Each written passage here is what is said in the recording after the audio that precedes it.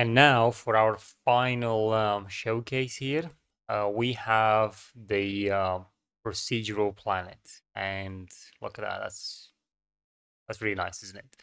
Really atmospheric. So what we've got here, we've got a planet blueprint where it's positioned, we're positioned behind it. I'm just going to move further away, but let me just increase my camera speed a bit. There we go. And we've got the ring itself, which you've seen in the simpler planet system. And now I am going away from the planet's surface. And here we have it. Okay. We've got some clouds flying around it as well, as you can see over there. And we have some craters. This is like a sort of a moon kind of planet.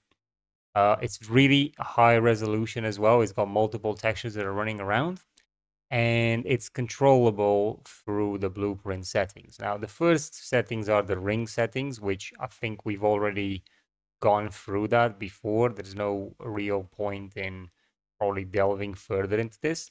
I really like this glare density, by the way. Like, I really, really like playing around with it. I find adding like this like this glare over here is just really cool. I don't know, it's just one of those things that I wanted to add, which isn't necessarily something accurate, physically accurate or anything. It's just cool to like brighten up these rings with like a effect. We could use like a noise pattern as well if we'd like.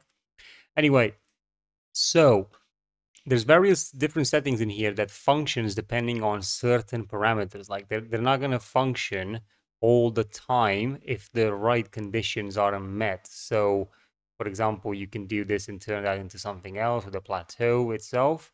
But then the plateau won't really do anything if you don't have any textures in the plateau.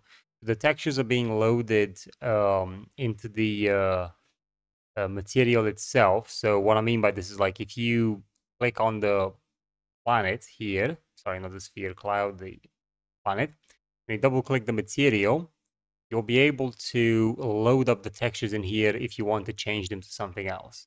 But if not, these are the textures that are going to be used. And then from the control over here, we're able to then start playing around with certain settings, such as, bringing the plateau high contrast. So we just made it a lot more visible around these areas. So if you decrease that number, it just loses a bit some of its contrast, but it's not that visible unless you start really playing around with some other effects here. Like for example, we've got here a magnitude, which is allowing you to sort of create different sort of shapes on it. You can see you've got to give it a bit of time for it to settle. Once you start playing around with some of these settings, don't expect an instant result unless you, as I said, you just wait a little bit for it to settle. So now I can just go a bit back in here. You can see like these trails through. We also got a seed for it as well, but that's not important.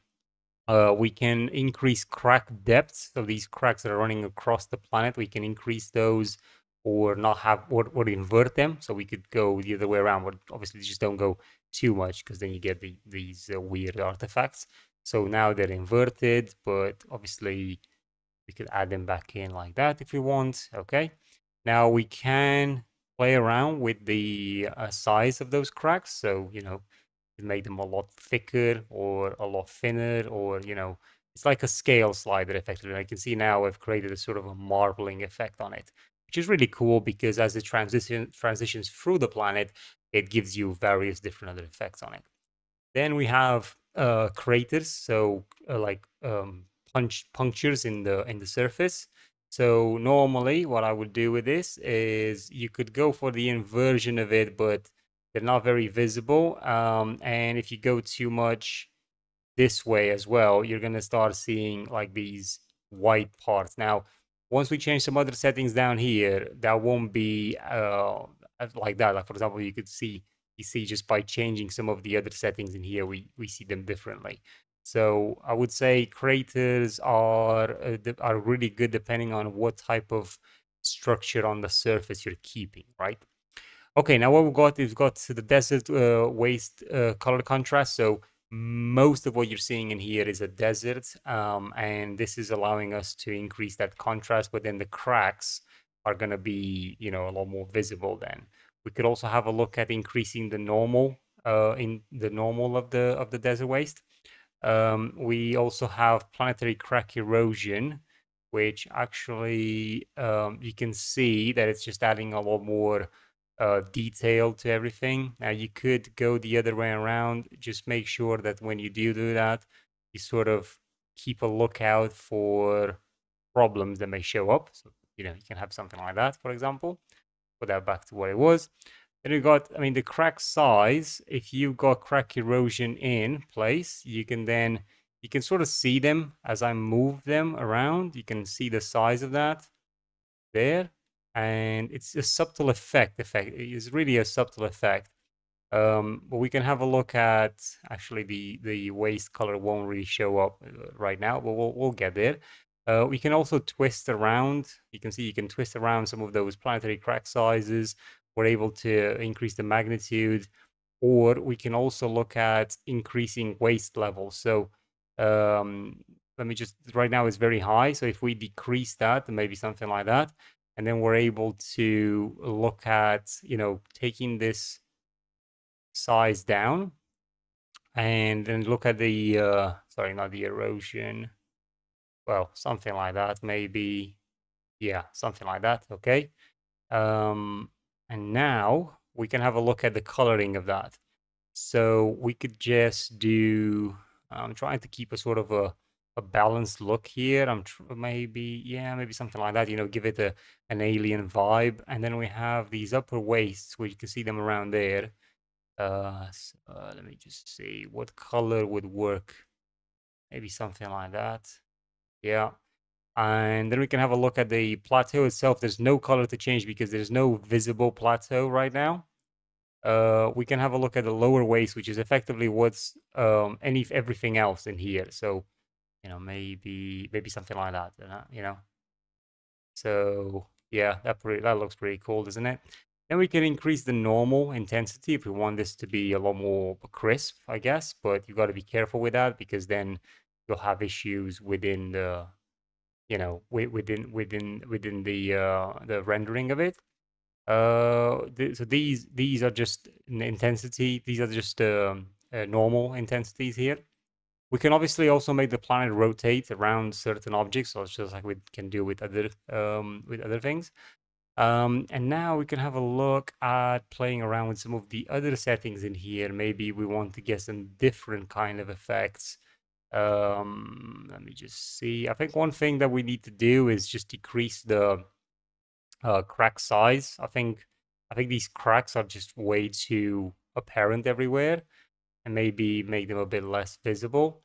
And I think we've got too much of the crack size here as well. Probably, you know, could make it a bit bigger, something like that, or go a bit smaller. Yeah, erode, maybe something like that. Now, what's important to do, because you can see we're kind of keeping the same shapes. What's important now to do is for you to select the planet and then have a look at the material and go to the textures themselves here. Search for the textures where they are, you know, and then actually let me just try and put this over here, close this off. Okay, what I want to do is I want to swap these things around. So I'm gonna put this one here and maybe this one here. I'm gonna put this sand dune over here and maybe this over here, something like that. Okay, and let's save and go back into our material. And now we've changed the dynamic of the texture of the planet, right? The planet now looks different. Now, I might add the textures over here so you could do this faster swapping in this, but we'll see. Effectively, what we've done now, we've changed the look of the planet. So what I mean by this is like if we just try and get something else done, you can see now that the planet looks different. But that's not to say that, you know, let me just try and get these cracks to be a lot more visible. think, yeah, something like that. And then we can have a look at doing maybe a darker red over there. And we can have a look at the increasing the waist level, maybe some twists around in there as well. Look at the magnitude. And then what else could we do? Can add some craters, but got to be careful with that setting. Maybe some cracks as well. So do that. Decrease the size. Something like that.